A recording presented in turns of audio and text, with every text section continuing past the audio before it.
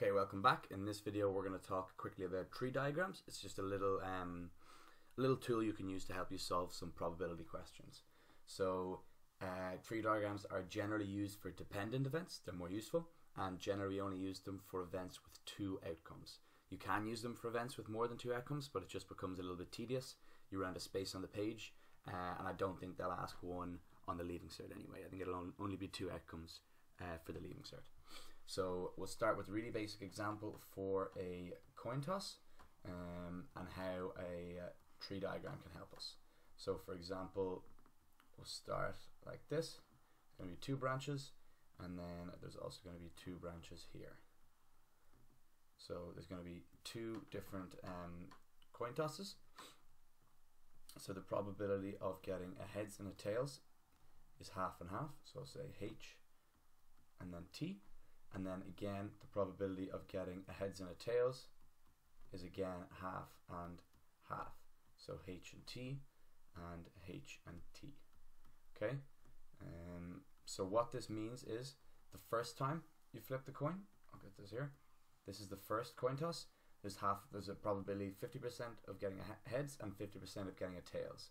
And the second time you flip the coin is this white circle, or the second white circle I've drawn.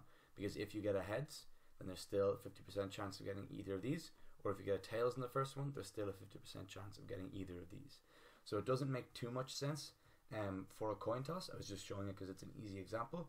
It makes a lot more sense for a dependent event, which we'll look at next.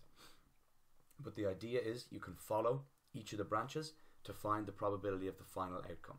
So for example, getting a heads and then a heads would mean we follow this branch and then this branch. So H, and the probability of that is half multiplied by a half. So you just multiply all the probabilities on the branches that you follow. So that's going to be a half times a half, which is 1/4. Then HT, so if we follow this branch and then we follow this branch, so heads the first time and tails the second time, again is half times a half, which again is 1/4.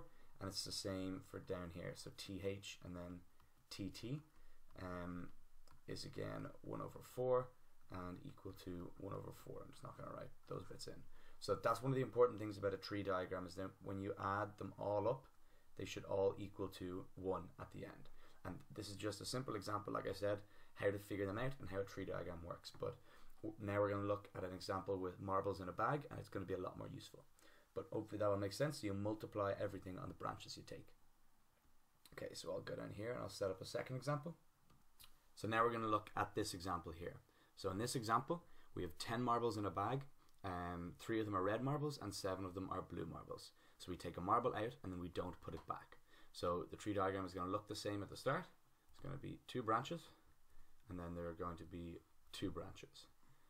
So the important thing here is they're dependent events. So depending on the first marble we take out, it'll affect the probabilities. So this one here, I'm going to say it's 3/10, and this is 7/10. So the 3/10 one is the red, so I'll say that here, red, and I'm actually going to put another, no, never mind, wait, I'll go to that later. And then this is the blue, and I'll just do the rest in yellow.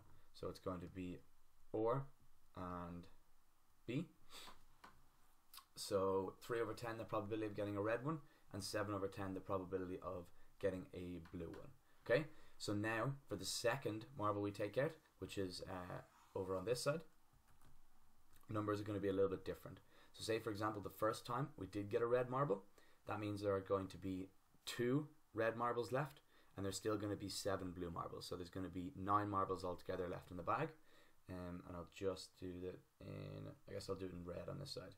So the probability of getting another red marble this time is going to be 2/9, and the probability of getting a blue marble is going to be 7/9. Okay, so again I'll just say red and blue, so I know it's all in red pen, but ignore that. And so this one is, we take a red one and then we get another red one, and then this outcome is we take a red one and then we get a blue one. So now I'll go down to this case here, the blue. So the first marble we took out was blue, then the second one, and there are going to be 3 red marbles left and only 6 blue marbles. So the probability of taking a red now is going to be 3 over 9, and the probability of taking a blue is going to be 6 over 9. So again, this arm is red, or this branch, and this branch is blue. So that means this one is going to be BR, and this one is going to be BB. So blue then red, blue then blue. And in this case, it's just a nice way of working it out. If you try to work that out in your head, it's quite easy to kind of get confused about the order, but it's a nice sort of graphical way of showing it all. So now we can calculate all the different probabilities. So I'll use green because it's a nice neutral color. So the probability of getting red then red is we're gonna follow the branch. So it's 3 over 10 multiplied by 2 over 9. Okay, so 3 over 10 times 2 over 9. Then red then blue, we follow the red branch and then the blue branch. So it's going to be 3 over 10, again as the first one, times 7 over 9. 7 over 9, so that's this branch and then this branch. Okay, then getting blue and then red, so the first one is 7 over 10, so it's going to be 7 over 10 times the second branch we take, so we go blue and then red, is going to be times 3 over 9, times 3 over 9. And then blue is 7 over 10 times 6 over 9. Okay, and then we can stick all of these into our calculators to find the numbers. So this is going to be, so I filled some of those, so 6 over 90, 21 over 90. This is again going to be 21 over 90, and this last one then is 42 over 90. So they're a little bit more awkward than the coin examples where they all worked out to be 1 over 4. And this is sort of an example where a tree diagram is really useful. And if you want to check, you can sub all of these into a calculator, add them all together, and the answer should be 1. So if the answer isn't 1, then you know you've made a mistake. So that's it for tree diagrams. I'm not going to give you a kind of an example to do, but if you do come across a difficult question that you're kind of struggling with to work it out in your head, try a tree diagram there, a helpful little way, little tool to answer some questions. Yep, so that's it. In the next question, we're going to look at relative frequency as another way of solving probability questions. Okay, so we'll see you then. Don't forget to like and subscribe and share the videos with friends. Thanks.